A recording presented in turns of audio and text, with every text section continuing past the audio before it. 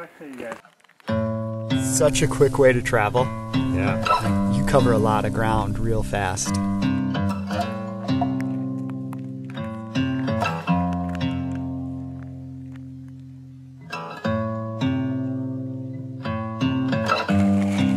When it's this glassy and perfect, the steel just goes on it, you know? I mean, it's just perfect.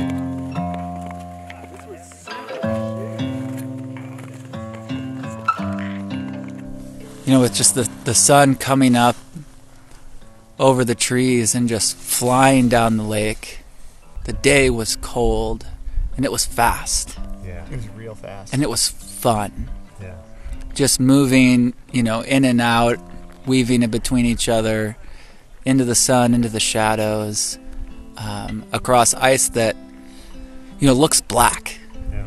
And when you're looking down through it close to shore, you see everything. Yeah.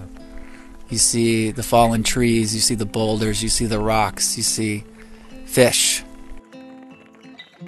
What fun is that you're going over the deep water and then you come in or you go over a reef and all of a sudden that comes rushing up at you visually as you're looking through it. It's such a cool sensation. It's an awesome feeling.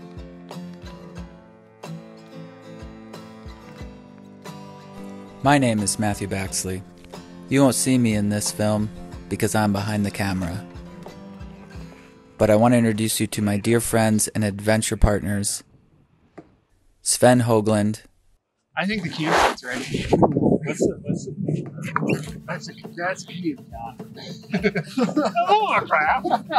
And John Oberholzer, who is also our fearless leader on wild ice. You crazy son of a bitch! It's winter!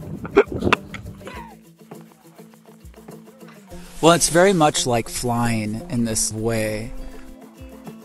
Just flying on this sort of parallel plane above it all with this sort of effortless movements of the blades on this smooth black ice.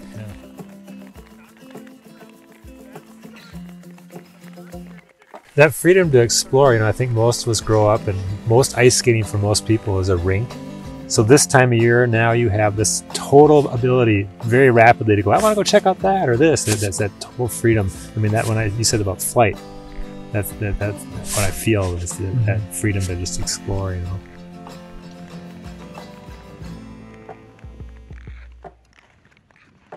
We cross over the imaginary wilderness line and surrounded by ancient white pine, red pine, cedar, and then take off our blades and hike up and over a ridge and drop back down into another lake. Yeah. Here we are on the canoe route, making our way on Black Ice Day. Probably do a whole canoe trip if we wanted, but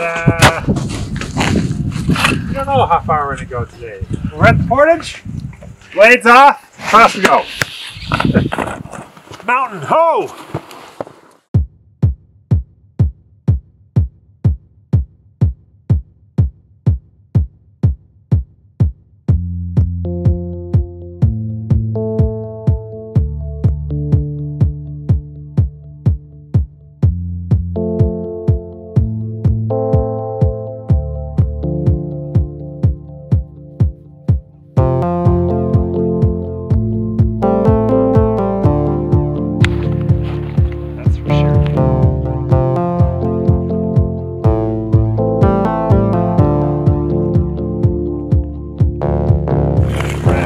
Got it, man. Yeah.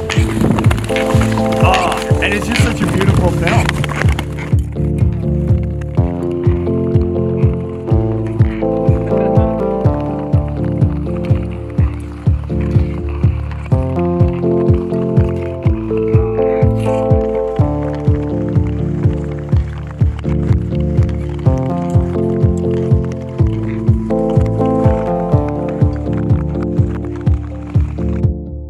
What do you see in the distance?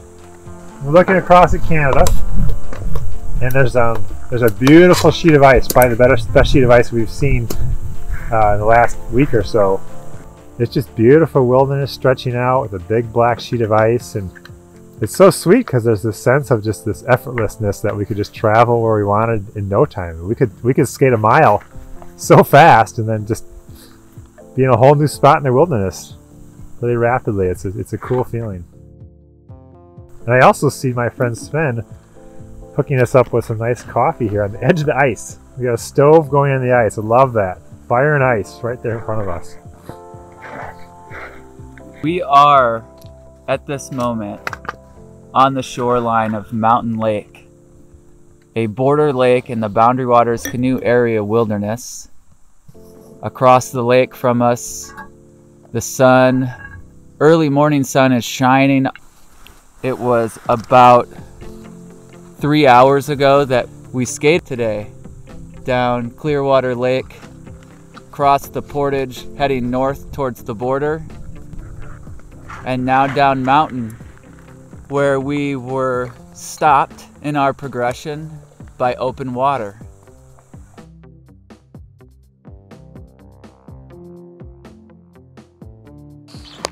I mean, I think of ice skating as like, ice skating is kind of like mushroom eating, wild mushroom eating. I mean, there's a whole bunch of society that's just like, no, that makes no sense to me. I'm not going to do that.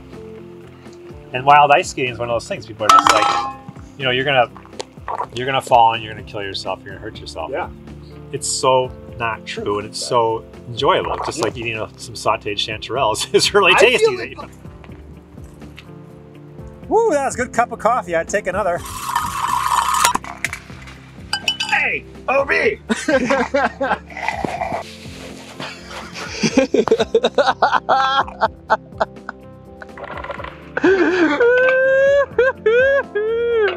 The amount of excitement we entered into this day was profound. You know, deciding to not go to our respective jobs because these experiences on the ice, they're unique, they're rare. It's the kind of thing you have to be willing to say, like, nope, I'm going out because this is the day to do it. Yeah, that ability with the wild ice and with wilderness to kind of go anywhere as long as there's ice. Yeah. Like, you wanted to keep going. Yeah. And we probably could have kept on going for a long way. And now that we're at the end of this day on the ice, how does it feel? I mean, OB, you were talking about quantity and quality. This was both. Yeah, we got This a was big a day. lot. This You're was right. a lot of both. Yeah, like 14 miles by the time we go out and back. Yes, you're right. That's a lot of black ice wild skating for sure. Like the best we've ever experienced. I mean, that was awesome. A day like this will just live on in your memory and have such a powerful influence for relative to its time. It just has this big impact.